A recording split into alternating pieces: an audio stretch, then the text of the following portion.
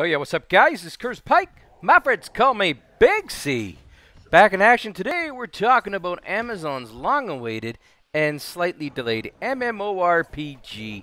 Yeah, New World arrived today and we're doing a recap. We're taking a look at the first day, so to speak. First off, I gotta tell you, this game is selling like crazy. There's no official count yet, but there were over 700,000 people logged on simultaneously today.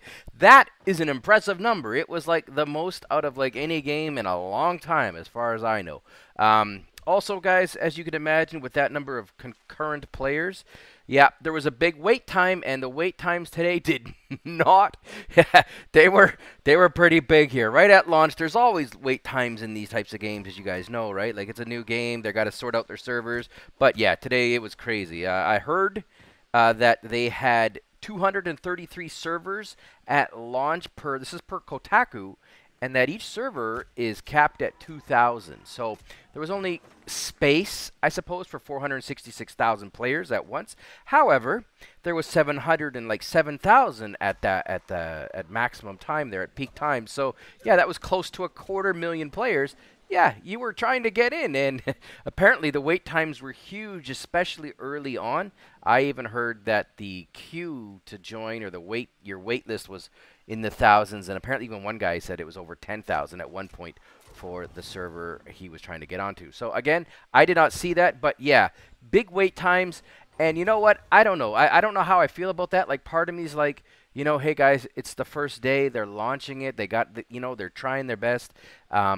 You know, but part of me is like, you know, this is Amazon and they own their own servers. Like, they're the #1 server provider in the world. I think they're ahead of Google and Microsoft and their Azure stuff. They're like #1. So Amazon should have had it a little bit better. But again, I'm not too technical there. So yeah, as you can imagine, though, people went crazy in the Steam reviews.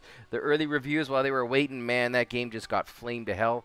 I think when I last looked at it, it was like 43% thumbs up rating, which is abnormally low, especially for a game that's, honestly, I think this game's great. So it wasn't, I didn't like seeing like all that venom and all that fire on there just because they had a rough couple hours start. But hey, you know what? That's the world we live in.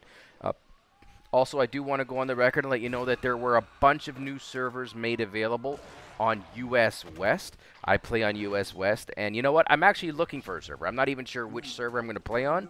So just a heads up, there's new servers. I'm looking to play on US West because I'm in Western Canada.